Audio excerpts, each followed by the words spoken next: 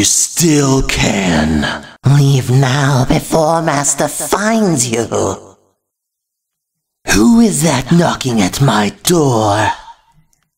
Who is that knocking at my door? Who is that knocking at my door? Be gone with you.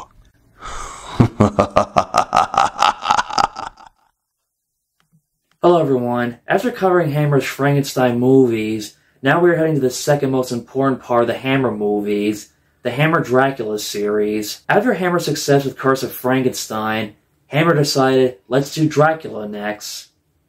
And once again, to avoid getting sued by Universal, they made it their own to not copy what was already done in the Lugosi version. And instead of calling it Dracula on its own, they changed the title. But in the UK, this movie is called Dracula. When the US distributed the movie, they retitled it Horror of Dracula to avoid confusion with modern audiences, because people still thought the Bela Lugosi's Universal Dracula was iconic at the time, until Hammer's version of Dracula. It was the first time a Dracula movie was shot in color. Fresh off with the success of Curse of Frankenstein, it was once again directed by Terence Fisher. It was also written by Jimmy Sangster, who also wrote Curse of Frankenstein. Even though I love the Universal Bela Lugosi Dracula movie, out of all the other Dracula movie adaptations, this is probably the best one of them all. But at the same time, it's not 100% truthful and faithful to the Bram Stoker's novel. But this to me is as close as you get, especially for the time back in the 1950s. This was considered almost faithful to Dracula movie to the novel. I said this before in my Nosferatu review, that I never read the Bram Stoker Dracula novel, but I'm familiar with and done research on watching YouTube videos on the differences between the Dracula movies and the novel by Bram Stoker. It's one of those things, if you never read the book, you know about Dracula and vampire lore culture, especially in today's modern world of social media. In the Lugosi Universal Dracula, they did not add the sexual subtext themes in this. They used that, how Dracula is sexually frustrated, never being satisfied, and feeling alone. In 2015, when I got into watching the Hammer horror movies, thanks to my friends, after watching Curse of Frankenstein, I watched Horror of Dracula next. It did not disappoint me at all. Peter Cushing plays Van Helsing. Unlike Edward von Sloan in the Universal Dracula, he was an old man. In this movie, Van Helsing's a little bit younger. Don't get me wrong, Edward von Sloan was a good Van Helsing, but there's something about Peter Cushing as Van Helsing that is much more appealing to me. They don't determine how old he is in this movie, but my guess is that Van Helsing might be in his late 30s or 40s, but I could be wrong on that one.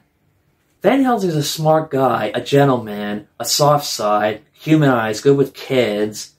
I love when he comforts and shows compassion to the little girl after being afraid of Lucy, after almost being bitten by her being turned into a vampire. Van Helsing tells the little girl to watch the sun rise and wraps her in a fur coat saying, "You look like a teddy bear." He's one of the best actors to have played Van Helsing ever, period.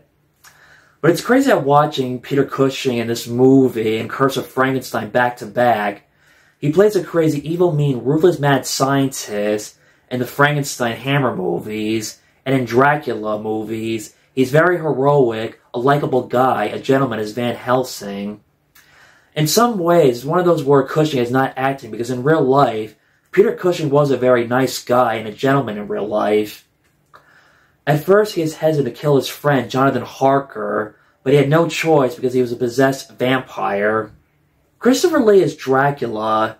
Bela Lugosi was hypnotic as Dracula. Christopher Lee's Dracula is a little bit more gore and cannibalistic.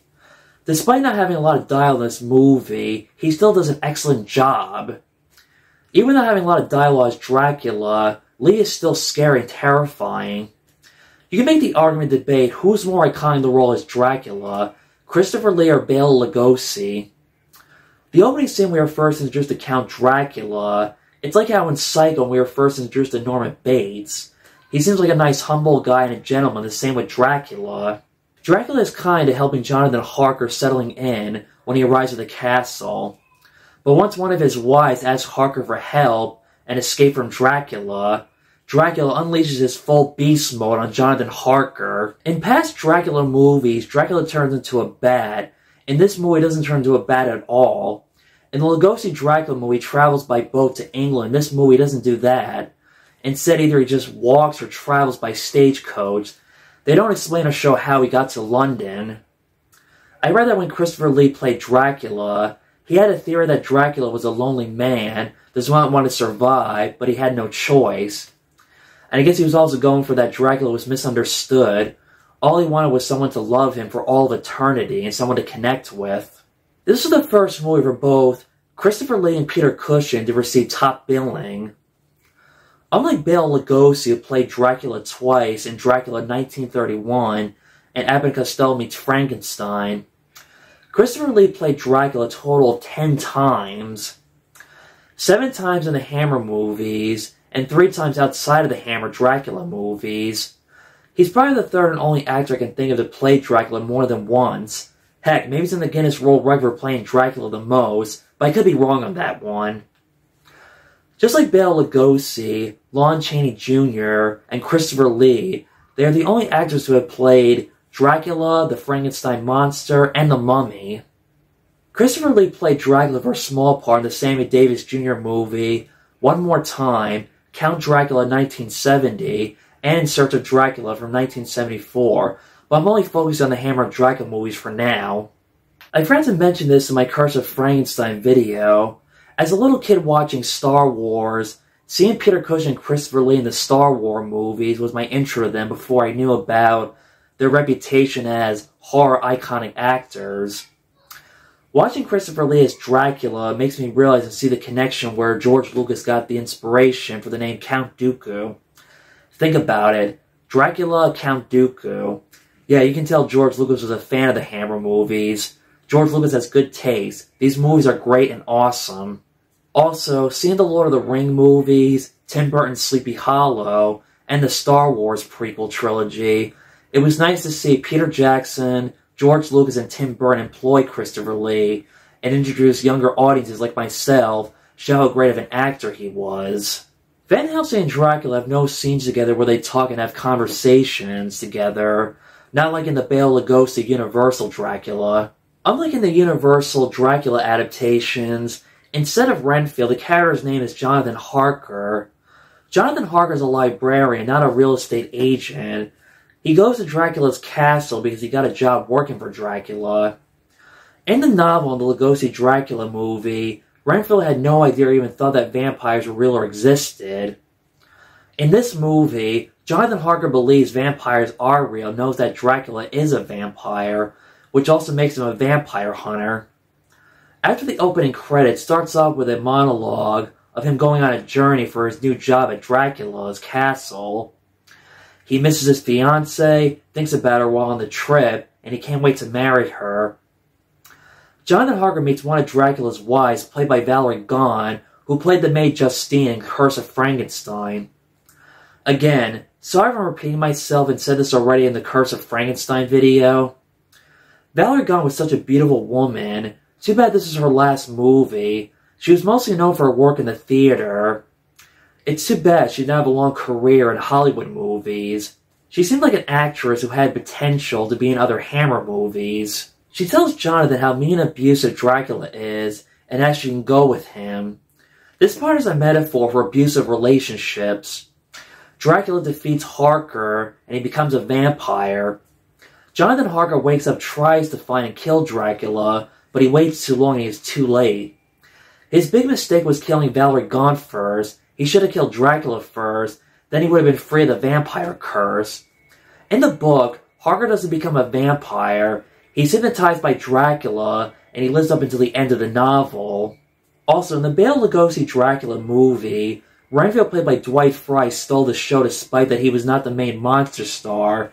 He was a side character. We see how he's in the mental institution after being found on a boat. They are trying to help Renfield, but he doesn't want to be helped or be cured. He was trying to keep his word for Dracula to show how he was very loyal to him.